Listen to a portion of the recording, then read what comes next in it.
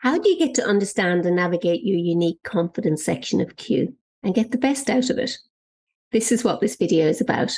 This home screen appears on your smartphone or dashboard, whichever you prefer to use, when you have completed your Q questionnaire and your personalized Q is ready. So now we're going to go into the confidence section. There are two icons within confidence. One is about making confidence easier, and the second is about build my confidence. So we're going to start here to understand the science behind your confidence. In making confidence easier, you will find videos that will help you understand what confidence is and the key factors that impact it, and start to understand too that it's a skill like any other that you can build. Now, there's some other tabs up the top here, and we're going to start with my confidence drivers. Your confidence drivers are all about what gives you a sense of belonging in a group, and Q will list those from what's the most to least important for you. For this particular person, what's key to them is a feeling of connection and autonomy. And Q will also explain what these mean. When you start to understand that about yourself and you're in a group and it doesn't feel right for you, then you can start to ask yourself, am I getting the connection and autonomy or whatever your particular preferences are here? And if you're not, then maybe you need to change groups. It starts to make you understand what it is that's important to you and start to unravel the situation if in fact these items aren't present. It's important to be able to be with people that we like and we feel we belong with. And this can help you identify what will create that for you in your life. Now we're going to look at top tension points. Top tension points are effectively two strengths that you have that conflict. And it's important to remember we all have them, but often we don't understand what's going on until we raise them into our awareness. They often give you self-doubt, impacting your confidence, and they often reflect your vulnerabilities, but you can learn to cope with them once you know what they are. Q will look at your three top tension points. It'll look at your strengths and your vulnerability for each, and it will always link it back to the science as to why it has said you have that particular tension point. Now we're going to look at bad day behavior.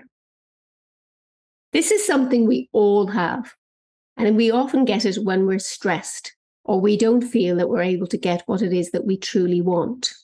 So, someone on a bad day in this particular profile is green. And Q will explain what each bad day means and how you will appear to other people. For example, a green bad day will appear submissive to other people. They might come off as being unclear. You could seem too agreeable at times, and you may not be demanding enough of other people. On a good day, what we tend to be is in our blue confidence style. This is where we're clear and considerate of others, but we all have those bad days, as I mentioned earlier. But it's important to understand the bad day in other people too.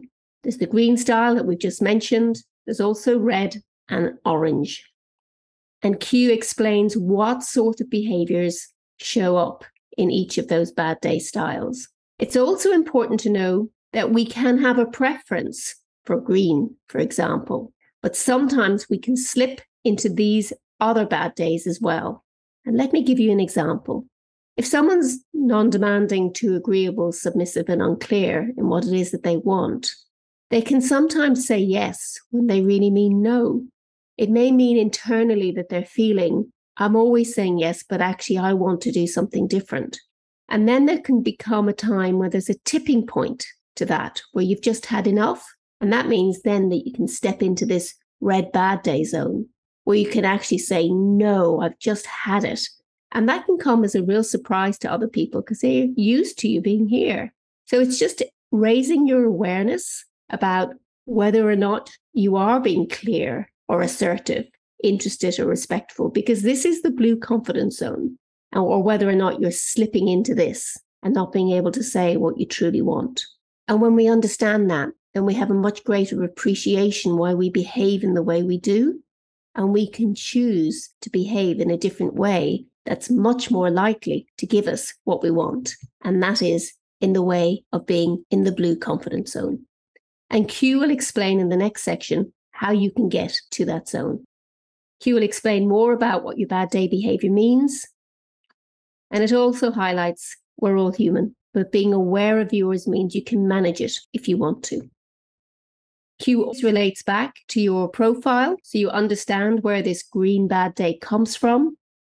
And it'll also highlight to you the strength of your behaviors and how easy it is going to be for you to be able to flex to the natural gap that occurs for every strength that we have. Now we're going to click on the confidence icon down the bottom of your screen to return to that section, and we're going to click on Build My Confidence. Again, there's some more videos that are available for you to be able to explore about confidence, and we're going to look at managing confidence drivers.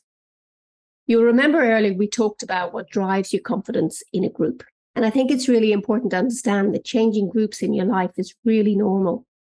But sometimes we feel uncomfortable doing that because we don't know what other options are available for us.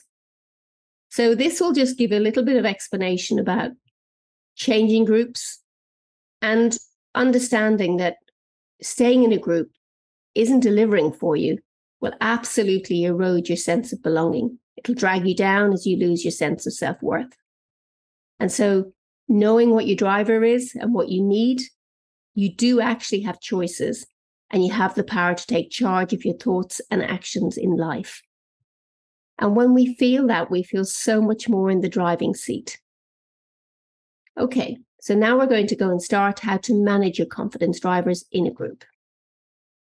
As we highlighted earlier, for this particular profile, connection and autonomy were really important to them. They were their primary drivers in a group.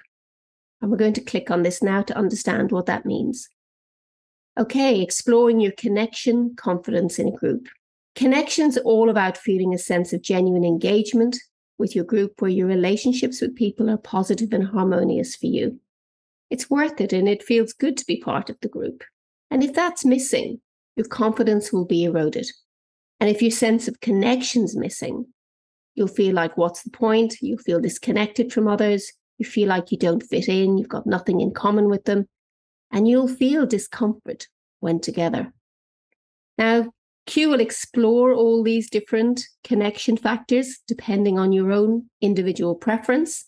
Q will also ask whether or not you feel that you have this genuine engagement within your social group and just get you to answer a few questions so you can explore that within yourself. And you can also save your answers if you wish.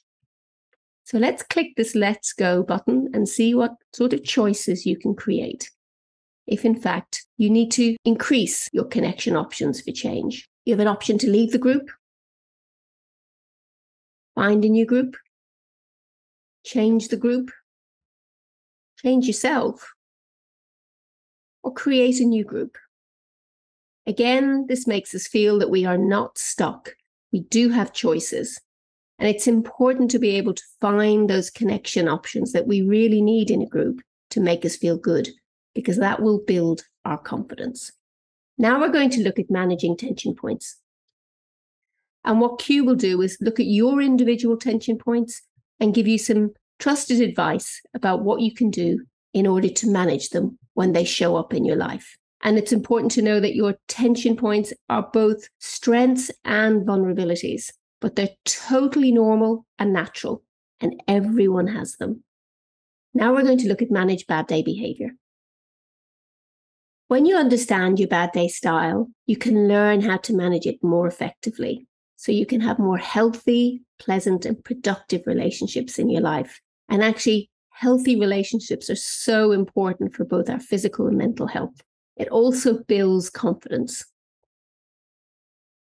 So what Q will let you explore is what triggers a green style in you, the impact of your green style, or whatever your unique style is, because some will be in the red box, some will be in the orange box, some will be in the green box. The impact of your green style on others, the impact of green styles on you, the impact of orange styles on you, the impact of red styles on you, how to change and move from green to the blue confidence behavior, and setting a goal to make change happen. So let's just explore one of these, the impact of a red style on you. And it's because it's important to be aware of how others' bad day style impacts you.